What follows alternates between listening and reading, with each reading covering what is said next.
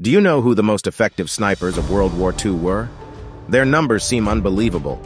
Vasily Zaitsev is the most renowned Soviet sniper who, with his Mosin Nagant rifle, killed 225 Nazi soldiers and officers, including 11 enemy snipers.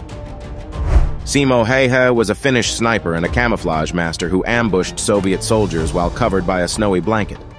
His figures suggest he hit over 500 Soviet soldiers, earning him the nickname White Death. Lyudmila Pavlichenko, a woman armed with a semi-automatic rifle equipped with an optical sight, eliminated 309 Nazi soldiers. She also became the most successful female sniper of all time. Erwin Koenig was a successful German sniper who fought in the Battle of Stalingrad. He had a special mission: to kill Vasily Zaitsev. In a game of cat and mouse, Koenig ended up on the losing side as he was killed by Vasily Zaitsev himself.